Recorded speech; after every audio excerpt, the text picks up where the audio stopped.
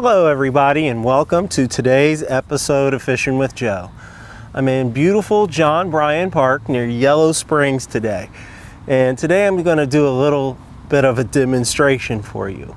I've got quite a few requests on the show, and those requests have involved things that I do to get my tackle ready in order to go out there and catch fish. And just a few days ago, I did a guide trip, and I'm going to show you a picture from that guide trip right now. We had a pretty good time out on that trip, but on that trip we had a little bit of a problem with some of the reels. The client had put line on his own reels. They were spinning reels, and when he took them out and started to cast them, they started to tangle up quite a bit. And I said, wow, you know, this can give me an opportunity to, this is an idea. It can give me an opportunity to show some folks just how to put line on a spinning reel, or at least how I do it. So right here I have a spinning reel, and I'm going to show you how to put some line on it. This spinning reel, it was spooled up with 8-pound test line. After about every 4 trips, I like to take the line off of the reel. I just think that monofilament line gets weak after about 4 trips, especially 8-pound line. So I like to take it off. So I'm going to do the same exact thing that you would do at home. You don't need any special equipment. You just take that line and take your hook off and just start pulling it off the reel. So that's what I'm going to do right now. Pull all that line off the reel, or at least most of the line off the reel. I always like to leave a little backing, and what the backing does is I usually put about 25 yards of backing on that reel, and that way I don't use as much line, so that when I replace that line every 4th trip or so, instead of putting on the whole 125 yards of line, I may only have to put 100 yards of line on, and then I just save a little bit of line, save a little bit of money that way. So I'm going to start taking this line off and go all the way down to that backing that I have on there.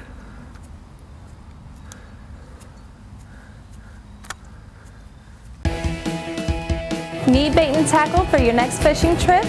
Check out R&R Bait and Tackle. Believe me when I say they're the best in the Buckeye State. Open 7 days a week, all summer long. Now let's get back to the action.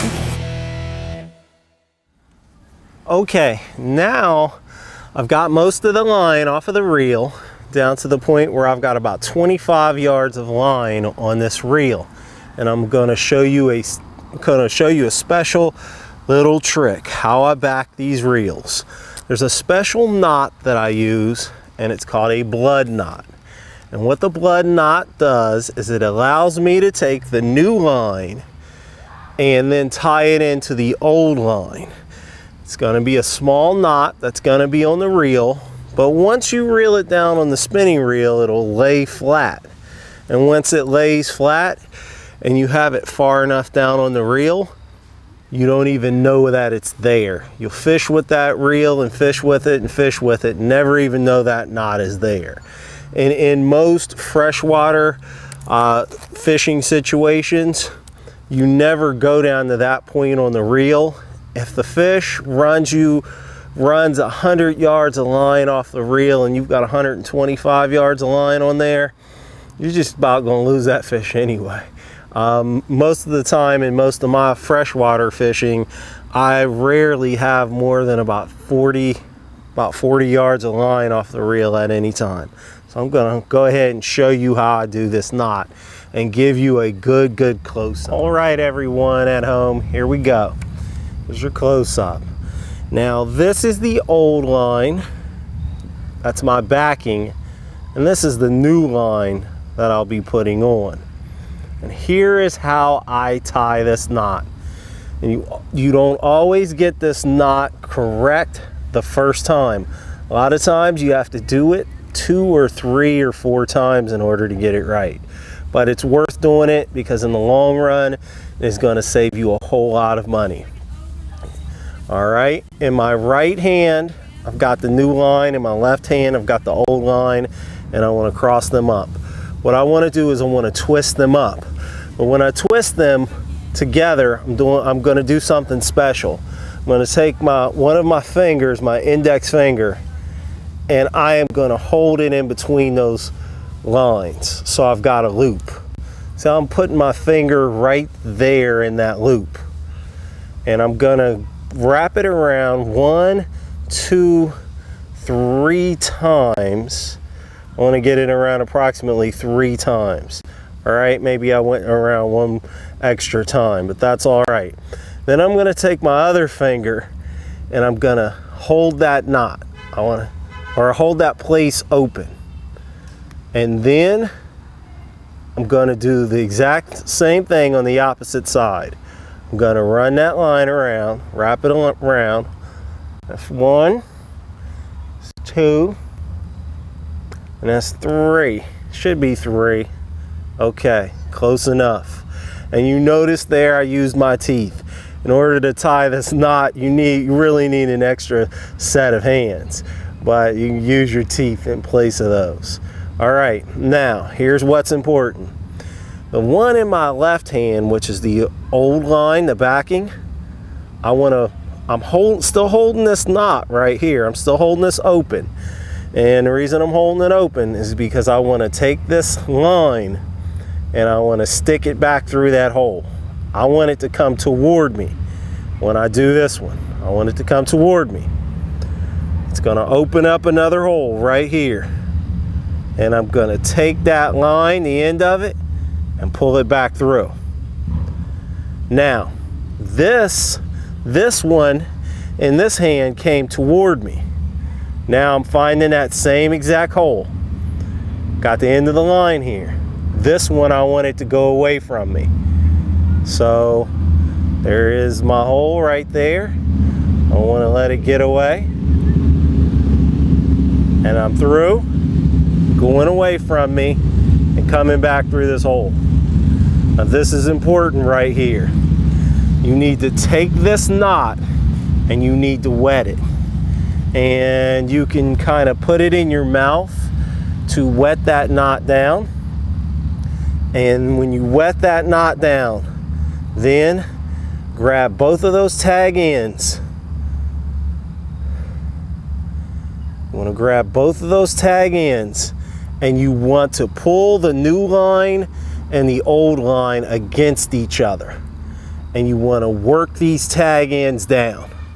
If you don't work them down, they'll begin to slide away from each other. And you don't want them to slide away from each other. Because if they slide away from each other, then that's it. That knot is not going to cinch in against itself. All right, you want to pull it tight. And when you pull it tight, that's it. It should cinch. Both sides of the knot should cinch right down against each other. All right, there we go. Want to make sure you pull it tight, and you want that knot to be small because it's going to be on that reel, and you don't want it to be bulky. All right, there we go. Perfect knot. And I'm going to take the tag ends, and I'm going to take a little pair of scissors right here, and I'm going to clip the tag ends off so I can make this knot nice and neat. All right, and here we go. All right, there we go. Nice and neat little knot. Okay.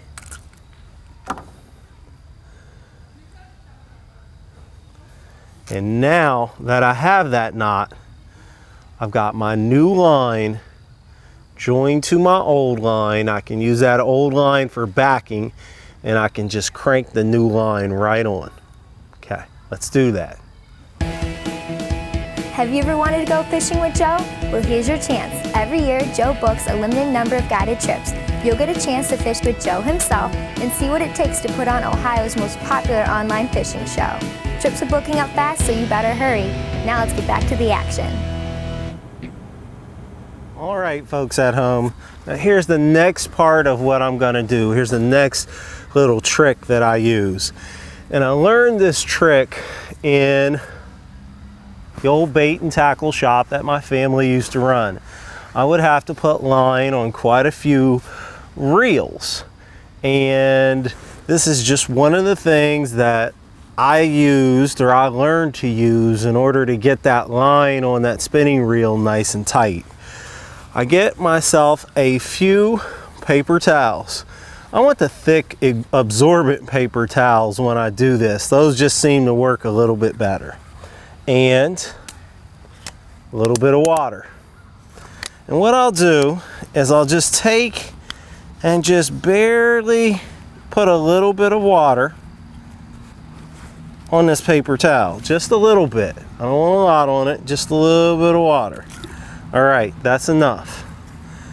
And then what I'll do is I've got my spool of line setting here, and there is kind of a big discrepancy as to how you put the line on. You want the line, you want the line coming off the spool the same way it's going on the spool.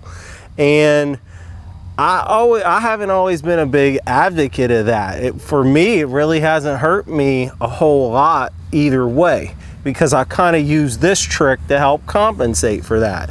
Now, I want to make sure that I don't see any twist coming off of the reel. Line twists are always bad. If you see line twist, spin that spool over, and that way you can get those line twists out. But what I'm going to do is just set this spool down, and I'm going to grab my spinning reel, and you've already seen me tie the knot. And what I'm going to do is I'm going to reel down past that knot, and I want to hold that line and get that knot nice and tight on that reel. All right, now I'm going to take and I'm going to open up this paper towel, and I'm going to put it right around this line right here. I want that line running through it, and then I'm going to fold it over. And the reason I do that, and I hold it against the rod like that, and the reason I do that, and I'll tighten down the drag on the reel. I'm doing that so I can get that line nice and tight on the reel. But there's another thing that it does for me as well. Those curly cues that are coming up, that can come off of that spool, the spool of line, and get onto my reel spool, when I'm holding this nice and tight, guess what happens? When those curly cues come through this wet towel right here, it won't let them through. It won't let them through, and I can see them start to build up coming off the spool of line. So now that I'm holding it tight, I'm just going to start cranking on this reel handle, and I'm going to crank this line on. It's going on nice and smooth. And again, holding this paper towel against the rod with the line running through it, and that keeps it nice and tight.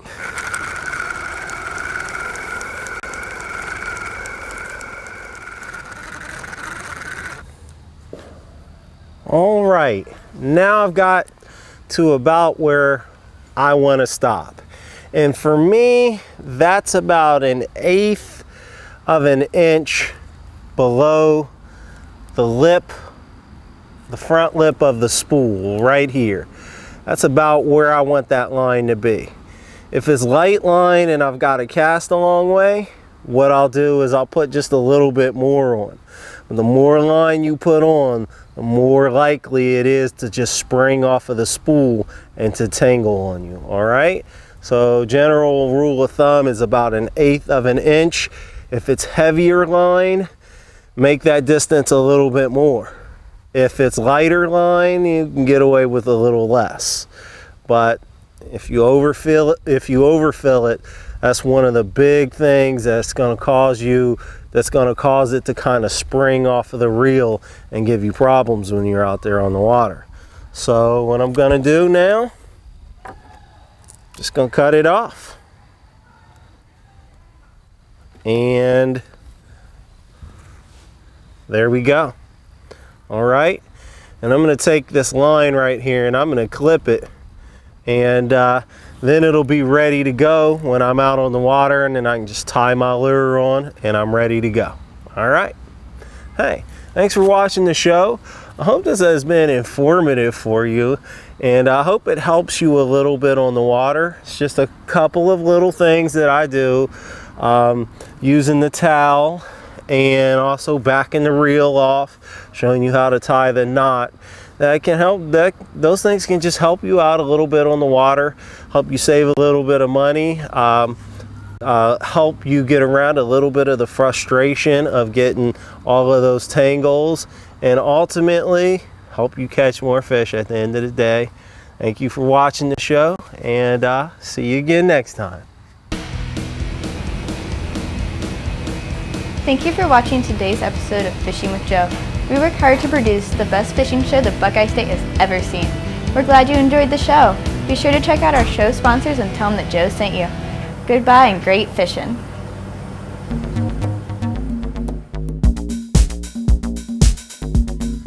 Fishing with Joe is proudly brought to you in part by R&R Bait and Tackle, the best bait and tackle service in the Buckeye State. Check out my favorite web service, EasyWeb. It's professional, it's affordable, changes anytime you want. Call toll-free 1-877-MyEasyWeb or sign on to 1-877-MyEasyWeb.com. Okay, Joe, we have your motor running just like it's supposed to, and you're ready to go back on the water again. Larry, that didn't take any time at all. You got me fixed up right away. I mean, I'm so excited. I broke down on the water and I thought it was over with, but you got me running in next to no time.